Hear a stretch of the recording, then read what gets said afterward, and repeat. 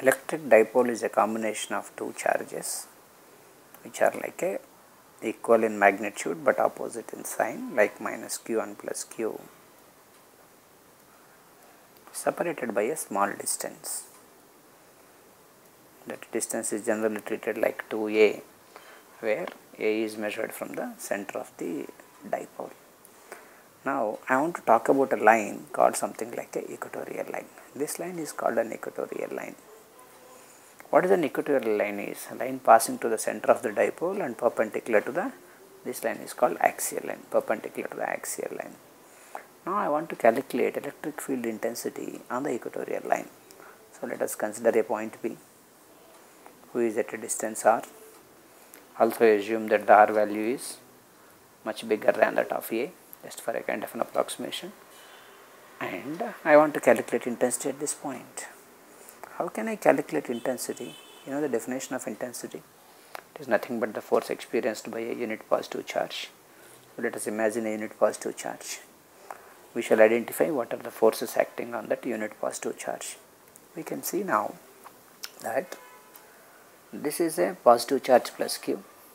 This positive charge on this plus 1 applies a force of repulsion, because these are two similar charges. This could be called like a intensity due to plus q. I want to write what is the value of that intensity basing on the Coulomb's inverse square law. We know that value, Coulomb's inverse square law formula, 1 by 4 pi epsilon naught, q1 is q, q2 is nothing but equal to 1 by this distance. This is r, this is a, so this distance becomes automatically r square plus a square, r square plus a square whole square, Coulomb's inverse square law. So, what is the answer is 1 by 4 pi epsilon naught q by r square plus a square. Similarly, let us talk about the other charge, negative charge. There is one difference. This negative charge on this positive charge applies a force of attraction, not a repulsion. So, it is its direction, electric field due to minus charge. You might have noticed, as the charges are same and the distances are same, the magnitude of electric field intensity due to the negative charge is also same, but either they are not in the same direction or they are in the opposite direction. Say, if this is an angle theta and if this is an angle theta, I can say this total angle is nothing but equal to 2 theta. Now, I have two vectors equal in magnitude separated by a certain angle. I want to calculate the resultant. Can I write E resultant as root of E1 square, E2 square, 2E1, E2 and the cos theta according to the parallogram law. Of course, the theta in the problem is nothing but equal to 2 theta. So, it is nothing but 2e square of 1 plus cos 2 theta. We know the formula 1 plus cos theta is 2 cos square theta by 2. So, 2 cos square in the place of theta in our problem 2 theta by 2.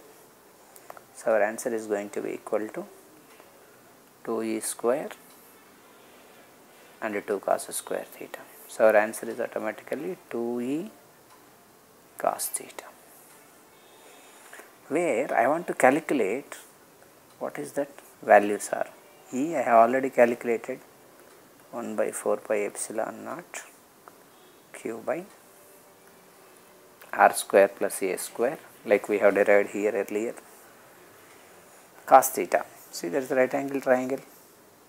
I want to write cos theta. I can write cos theta as adjacent side by hypothesis. Hypothesis is nothing but equal to root of r square plus a square.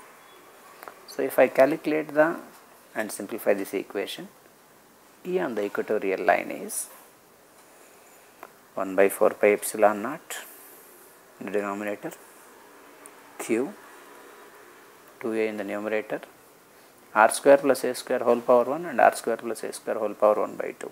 1 plus 1 by 2 is nothing but equal to 3 by 2. So, r square plus a square whole power 3 by 2 is our answer. That is a exact answer. But suppose if you want to make certain approximation, what is the approximation that we can make is, because it is a dipole, the distance between the dipoles is much smaller, r is greater than that of a.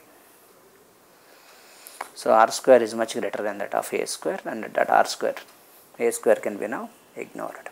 So, E on the equatorial line is 1 by 4 pi epsilon naught. As we have mentioned in the previous video, q into 2a is called electric dipole moment, who is a vector whose direction is from minus q to plus q and shown with the letter p, and r square, a square is neglected, whole power 3 by 2. So, it can be further simplified as 1 by 4 pi epsilon naught p by r cube. If you remember in the previous video, we have proved that E on the axial line is 2p by r cube. So, what I can say? E on the axial line is 2 times of electric field intensity on the equatorial line.